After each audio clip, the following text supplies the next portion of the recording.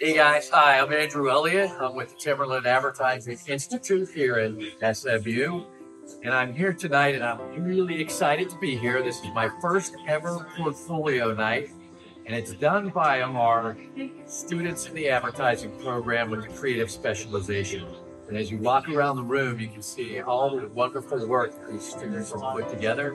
And they're here actually working with a lot of different agencies and other professors to get some feedback on all the great portfolio work that's done.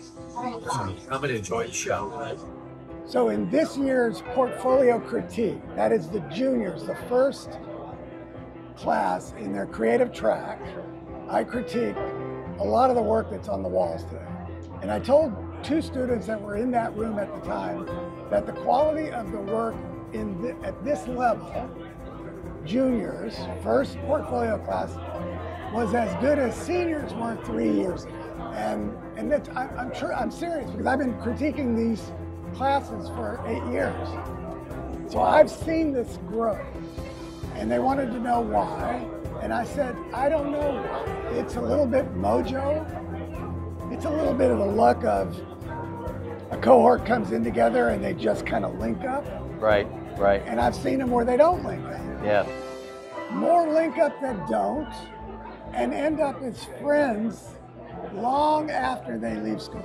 Right. And that's beautiful. Yeah. That's a beautiful thing. Yeah. Okay. Very simple question. Of all the creative you see here, what caught your attention? Well, I liked mine. I like seeing my campaign just blown up like big on the wall. So like that was like kind of the first thing I searched for when I walked into the room. And there's so much. It's I'm an art direction guy, so Perfect. you know the design is what first probably attracts me, and just the simple nature of the solution. I would probably say the Skout Sawhny grabbed my attention pretty quickly. Very simple idea, very well done, well art directed. Craft is top notch, but you know there's so much work. That's one that grabbed me quite early. As I was looking through things. What was the one piece of work that caught your attention? Honestly, the Scout in Honor. First of all, I'm a big dog lover, so that may have got my attention, but just the subtle nuances of showing like a dog in your space and it not being in your face. I just thought it was very creative, using the furniture to highlight that. I look forward to coming to y'all's SMU's portfolio night. Last year I came and the stuff blew me away, all of it. That's and the great. same does here. SMU seems to do a higher level of product than a lot of the other schools around here and in other places. But the work is all at a very good level and very well thought out. There's you see a lot of work put into it. The professionalism of the presentation itself, which really doesn't matter, although that's the end result. Right, is great. right.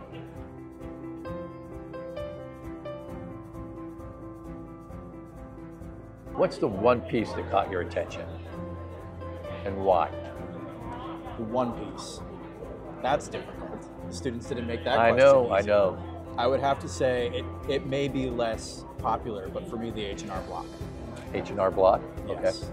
That one was the one that caught my attention most. Why is that? How did it catch your attention? It was the quickest get, at least in my mind. There Okay. was nothing that you saw in here that nearly came as close to it. It was a second like that.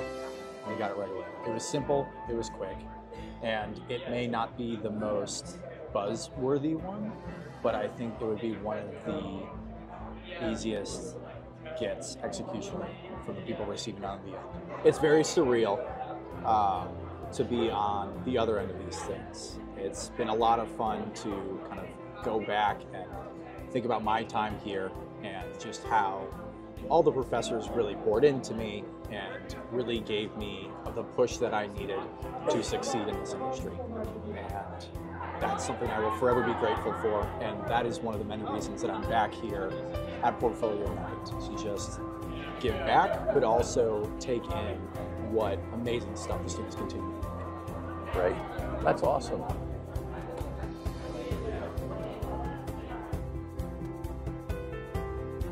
The one that has caught my attention, I think even previously from seeing this work from students, was the campaign over here with the Truth Vape. It actually really focused on the health effects of vaping and smoking and like cancer cause and lung issues. And I thought it was, fun. The colors that they use, the seeds that they use to like reference gum disease, that is what caught my eye at the end of the day. Like, I thought that was really cool. Here we are with Spencer in front of his wonderful work here. Thank you. And I must applaud you, first of all, because I wrote down this quote from somebody that I really respect. And his quote was, "The most impressive ad I've seen this week." And it's from students. And that's you. That means a lot. So that's pretty fantastic. Can you describe how you got to this point? Yeah, so as you can see, we do have all of our lovely fruit flavors here.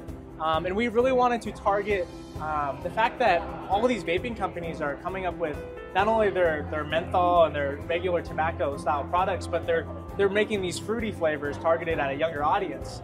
And so we wanted to make a way to almost mock at like how almost childish it seems that these companies are basically targeting towards children. So we wanted to make something that almost looked grossly delicious. So as you can see here with our heart strawberry, we wanted to focus on different illnesses or diseases or problems that vaping causes with the human body. So we wanted to combine the flavor of the strawberry with this picture of a heart here. But then you get the ominous sort of message here with heart disease now in strawberry. And it's almost this like double entendre where it's like, oh, this looks enticing. But then you realize, oh no, this is heart disease. We don't want heart disease. Kind of like the same way that these vapes are enticing at a younger audience. It's like, oh, it's fruity, it's nice, it must be good for you. But there's almost a duality where it's really not that nice for you. And so we wanted to make a kind of forced connection between the two. And so our first one that we came up with was the strawberry because you got the red color, you got the shape.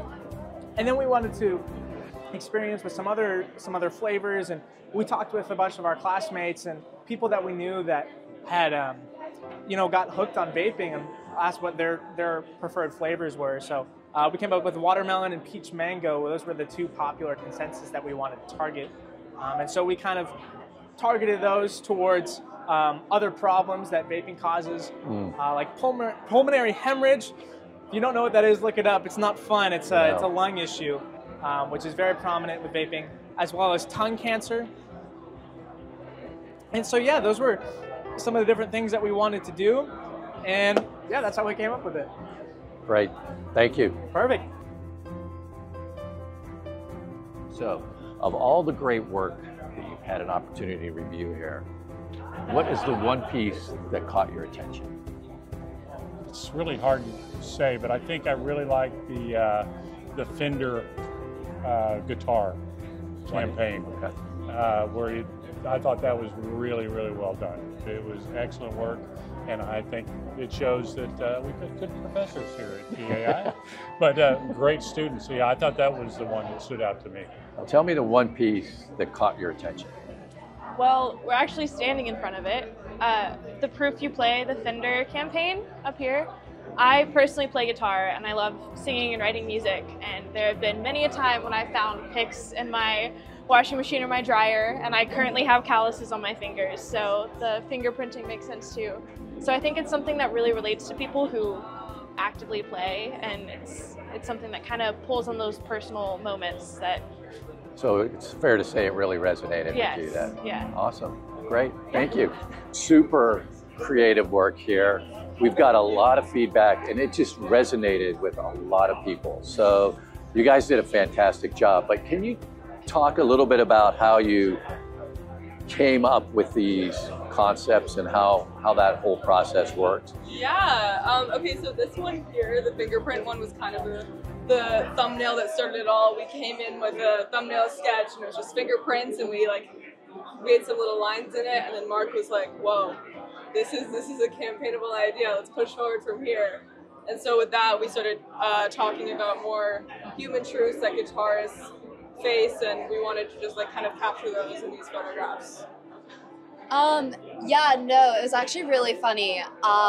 Kailyn was close to not bringing in the thumbnail. I was like, oh, I don't know, but I'm so glad she did because obviously it worked out really well.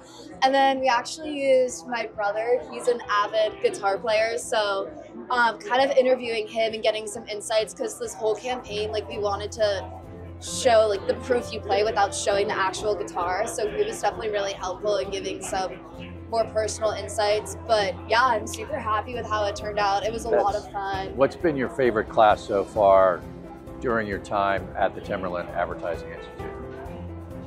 Honestly, production. Like Creative production? Creative production was really fun. We had our little bumps in the road at first, but it honestly was one of my favorite classes so far, and I was really sad to see it end. Yeah, creative production was great. I would also say concepting was probably one of my favorites, especially because it's just like the first time we were making student ads and campaigns, and just learning the entire process about it was just kind of mind-blowing, and it was great. Great learning experience. Of all the work that you've seen so far, what caught your attention? I was just telling Kim here that the Fender campaign I really enjoyed, not just because visually I think they put a lot of thought into every single execution. I thought that was a nice touch. Usually student work, you lose consistency sometimes when it's a broader spread of executions. Sometimes this set is better and then these two are kind of tagged on. Right. I felt that every single piece was thought through. I actually play guitars and I'm a lifelong Fender fan as well. So I really enjoyed it on that level as well, not thinking with my advertising brain at all. I just thought it was fun, and if I saw it, I would think, hey, that's badass. Right? The other one that I really loved was Resi. I think their use of playing with the name, your table is Resi. I love that as a copywriter. It's a little tongue-in-cheek, and I liked it. Yeah. I also thought the photography was great, the art direction. But those two really stood out to me. Okay, great, thank you.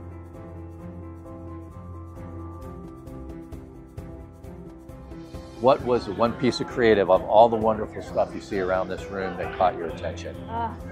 There's a lot of fun stuff and some really cool graphic design work, but what caught my eye were the advertisements for Resi.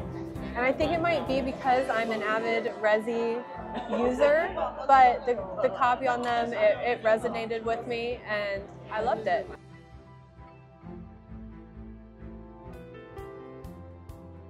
Process is repetitive and rigorous and repeating and finessing and making stuff better and tighter, redoing, and they have lots of long, late nights. And they start to appreciate the rigor of that. And eventually what I hope happens is that they realize that's what they're going to be doing for their entire career, and that keeping the open brain and the open mind is really and truly the crux of being a good creative. Staying curious, always being willing to challenge whatever they're doing. So yeah, it's fun to watch them develop over the years, and I'm so proud. This is just, it's overwhelming how much pride we have for the students. I think it's got to be so hard to get some of that feedback, and it's just like, oh, that hurt, right? But right. I mean, is that a skill that it is, they have and to kind of it's a thing too. We tell them to separate themselves from their work, and that it's important that feedback is what makes them get better. Yeah. And so as time goes on, they realize, first of all, they're going to hear conflicting feedback. They're going to talk to tonight, they're going to talk to all these professionals, and somebody's going to say, that's the best thing in your portfolio. The next person's going to say, that's the worst thing in your portfolio, and they're going to go, what? And that literally is what the real world is like. So part of this is also crafting their own sensibility, teaching them how to take feedback in and let some of it go if it doesn't stick. But yeah, that's they have to develop a thick skin.